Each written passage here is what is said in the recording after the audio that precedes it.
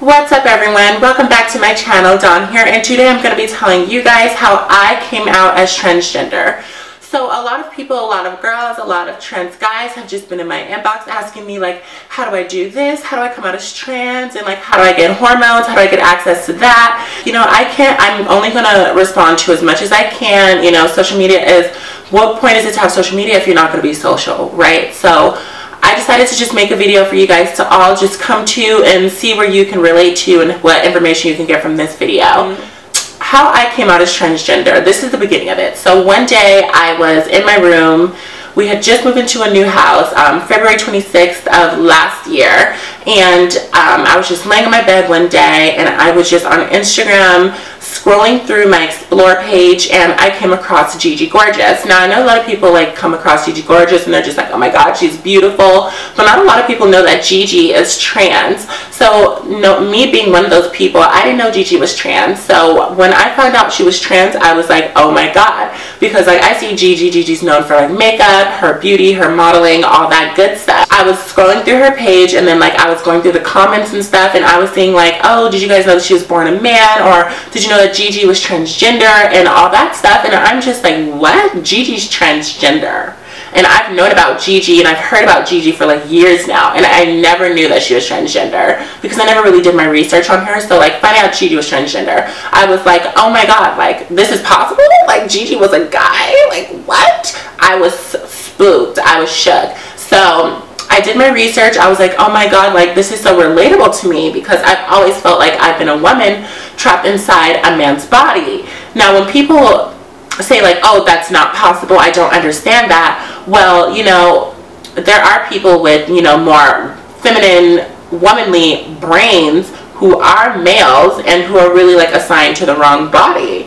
And it sucks that we have to go through this, but it's very true, and this is why I make videos like this, to bring awareness to people who don't really understand that or get that. Back to the story, I was just doing my research and I found out Gigi was trans, and I found out that it was possible. I was like, oh my god, like, you know, how does she do this? I was doing research like about trans people, how trans girls get so feminine, you know, with hormone replacement therapy, HRT. And so I was thinking like, oh my god, I started bawling. I was literally crying my eyes out, like tears rolling down my face. My whole face was wet. It looked like raging waters just parked its ass on my face.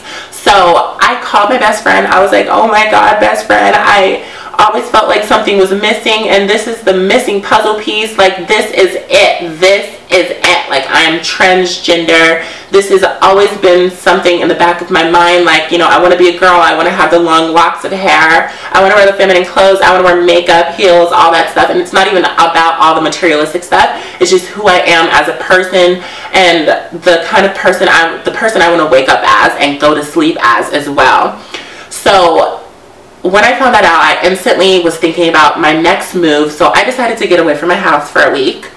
And I went to my best friend's house at the time, and he allowed me to stay with him. And I told him the dealio, like, hey, I'm trans. I figured this out. Like, I want to be a woman, and I need to, like, stay here for a little bit to just figure things out and clear my mind and just know that this is what I really want to do. So he was nice enough to let me stay at his house, and, you know, I got some hair. I'll add a photo for you guys to see. I had my nails done, I had my hair, I had some white shorts, a crop, and some heels, and I just felt like the baddest bitch ever. The hair, it took about like 4 hours. I used to do that like every 2 weeks. It took forever. As for work, I went to work and let my boss know. I sat down with her and was like, look, I'm transgender, I'm turning into a woman, I'm starting all the physical and medical procedures to do this. I would like to be referred to as Dawn, and she and her pronouns, please. I still haven't been home yet. I went straight to work from my friend's house, and so what I did was I had my mom pick me up so that I could tell her in the car ride home, so it was more personal. So she picks me up from work about like 11:30, almost 12ish at night. That's what time Target closed. On the middle of the car ride home, I was like, Mommy, I have to tell you something. And then she said, She rolled up the windows very slowly because my mom is crazy, but she's very nice. She's just an intense woman. She rolled up the windows very slowly and was like, yes, baby, like, what is it that you need to tell me? And I'm just like, oh my God, like, I'm about to like reveal myself. And she's not stupid. Like, she saw the nails, she saw the hair, she saw the full face of makeup.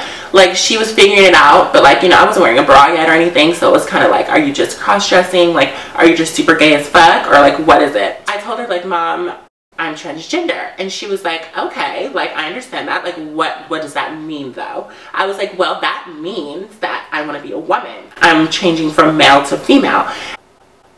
And she was like, oh, okay. She wasn't really surprised by the fact that I came out as transgender because as a child, she told me a little story, and she said I was basically born a female.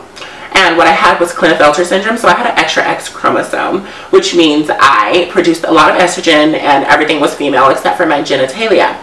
So she knew it was going to take an effect on me as I got older, and she gave me testosterone as I grew older, so I wouldn't like look like, you know, this, but with male genitalia, and she didn't want me to like be different. But, you know, she embraced it, and the testosterone didn't work. So I've been through hormone replacement therapy twice, you guys, for those of you who didn't know. She said it didn't work, and so, you know, you were always different. You were always the odd one out of the bunch. You were just always super feminine. You always were interested in what the girls were doing. And I was never interested in sports, you guys. Like, my mom tried to put me in football. I quit that within a week. Fuck that. She put me in soccer. I played for my elementary school. Now that I really loved. I really loved soccer. I loved kicking the shit out of the ball and, you know, fucking up people's shins and shit. It was really fun. Yeah, so that I loved. I wish I had pictures to show you guys. I don't keep that kind of stuff. Like, my mom has it all locked up and I don't feel like looking for it. But one day. So I did all that and stuff, you know, tried to be a boy. It just didn't work. It just chemically didn't work for me. So, you know, my mom always knew I was different. I was always a mama's girl at the time, you know, boy. She just knew. And my father passed away when I was 6 years old, and I always wondered, like, would he accept me the way I am? Like, would he be okay with me being his daughter instead of his son?